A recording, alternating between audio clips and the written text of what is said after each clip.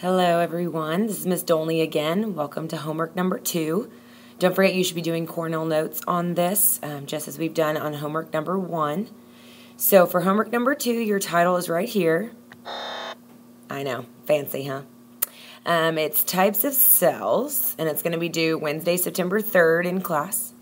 Your essential question is here. What are the similarities and differences between prokaryotic and eukaryotic cells?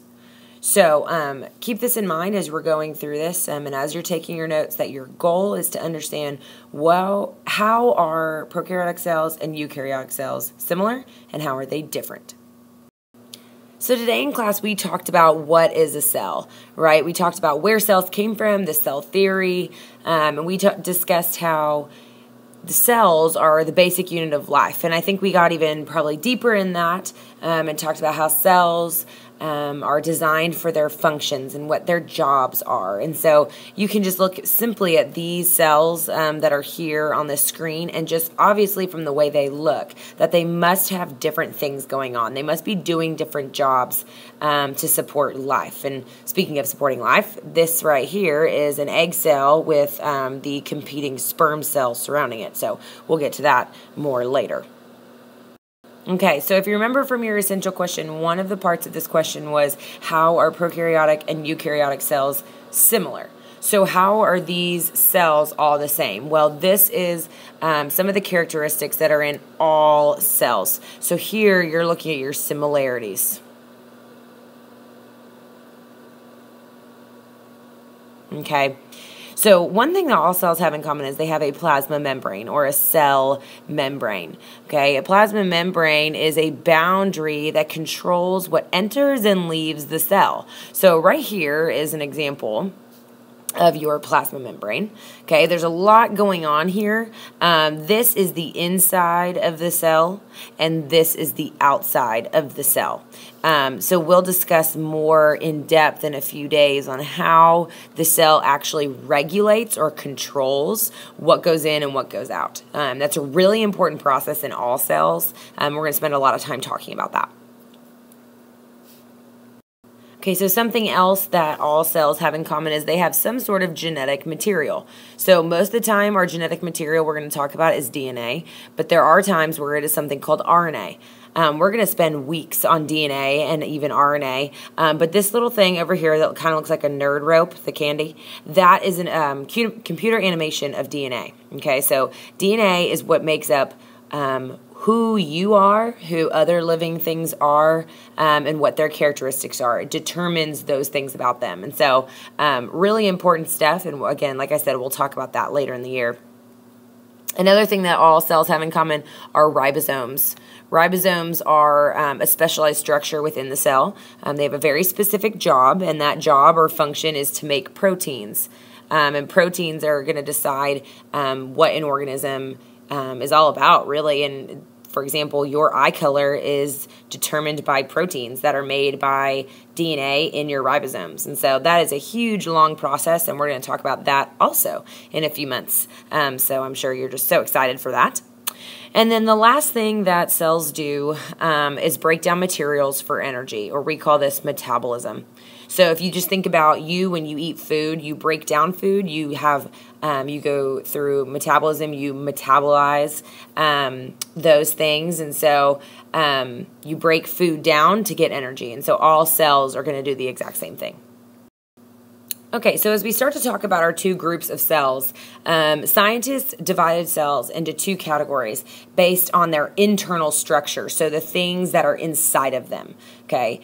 And the one determining factor that really made scientists decide if a cell goes in one category or the other is if it has a nucleus. So the presence of a nucleus, and we're going to talk about what that is in just a minute, really decides what category a cell is grouped into. And so one of the categories you can see here is called eukaryotes. So we're going to talk about those. And then the second one is called prokaryotes. And so, again, we'll just be talking about how these are different and how they're similar is what we just discussed. Okie dokie. Eukaryotic cells, let's start there. So the first big group of cells we're going to talk about are the eukaryotes. These cells do contain a nucleus. Again, we'll talk about that in just a second. And they also have internal structure called organelles. And we'll talk about what those are in a minute. So organisms with eukaryotic cells are called eukaryotes, just so we're clear on the terminology. And like I said, they contain a nucleus. Well, the nucleus is a organelle in the center of a cell. So we need to talk about what an organelle is first before we can really break into the nucleus. So an organelle is what we like to call a little organ, okay? A little organ. And if you think about the organs in your body, all organs have a job, right? So heart has a job. The lungs have a job. And all of their jobs are different from any other organ. And so they're all important and all essential in our bodies. Well, cells are the exact same way. They have little organs or little organelles all throughout their internal structures, okay? So in a eukaryotic cell, we're going to have many organelles, and each of them has a specific job. So whether it's disposing of waste, whether it's breaking down food, whether it's making proteins, anything like that, all of these organelles have very specific jobs or functions. So now looking back at our nucleus, okay, the nucleus is a central organelle, so a little organ in the center of the cell that contains the genetic material. And so it's kind of the safe house for the DNA or RNA in a eukaryote. And so the nucleus is really important because the DNA is so important. And so in a few months, we're going to talk about exactly how DNA is so important and how it does what it does in the cell.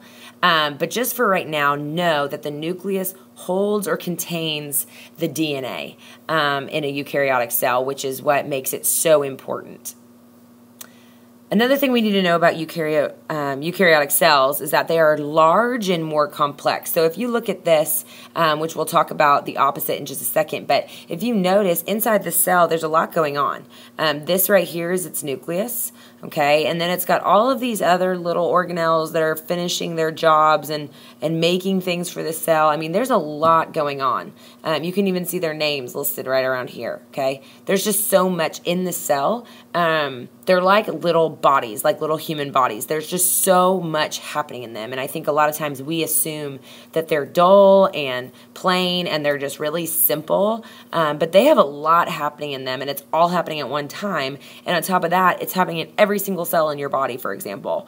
And so these things are really complex, even though they're relatively so small to us.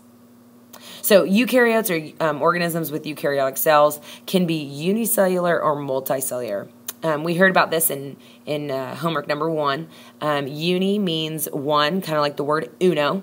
Okay, so a unicellular organism is one-celled, and a multicellular organism has multiple cells, kind of like the word multiple or multiply. Multi means many. Okay. So some examples of organisms that have eukaryotic cells are animals, which, yes, that includes humans, plants of all kinds, fungi, which is like our fungus, like mushrooms and things like that, and then protists, which is a interesting and confusing category of organisms, but you might have heard of things like paramecium, amoebae. Those are protists. So eukaryotic cells, major thing you need to know is that it's got a nucleus, it has organelles, and then it's large and in charge. It's more complex. All right, so we talked about our eukaryotic cells, and now the other group we need to talk about are prokaryotic cells. So, unlike a eukaryotic cell, prokaryotes have no specialized structure. So if you just glance over the slide, you're going to notice there's no nucleus, there's no organelles. There's nothing inside of a prokaryotic cell that's really like a eukaryote. Okay, so it's just like eukaryotes, an organism with prokaryotic cells is called a prokaryote. Many prokaryotes are unicellular, so most of them only have one cell. That's their whole being. They're very small in size, and they're very simple. So if you look at this guy over here, okay, there may seem to be a lot in him, but there's really only 3 things on the inside of him. There's cytoplasm, which is really just like jelly that fills up the cell, if you will. nucleoid, which is our DNA or RNA, depending on the species. Okay. And then we've got our ribosomes. So as we noticed at the beginning, okay, ribosomes were in both prokaryotes and eukaryotes. So they do have those little guys, but that's about it. So if you'll notice, the DNA in a prokaryote just floats around. That's what this blue stuff is right here. It just floats around in the cell. It doesn't have a nucleus that it sits in anymore. It just has a free-floating DNA that just kind of floats all around. So the examples for prokaryotic cells is very simple because it's just one thing. It's bacteria. So this is one of those things that when you hear prokaryote, you've got to think bacteria. Prokaryote, bacteria. Prokaryote, bacteria. I know my classes will know. I make them sit there and chant that to themselves. I'm sure they appreciate that. So if that helps you, just keep repeating that to yourself and remember that prokaryotes are bacteria. And then eukaryotes are everything else, which we'll talk about more as the year goes on. Okay, so that's the end of this video. You've reached, the essential question again, and make sure that you think about this right here, that if you can't answer this question, you need to go back and rewatch this video or think about your Cornell notes and review them. You need to be able to talk about the similarities, how all cells are the same, and how all cells have some differences, and what are those differences, okay? So be sure to review this. Ask your teacher if you have questions, and make sure that you complete your summary on your Cornell notes. You can basically just answer this question, and that would be a great review and an awesome summary.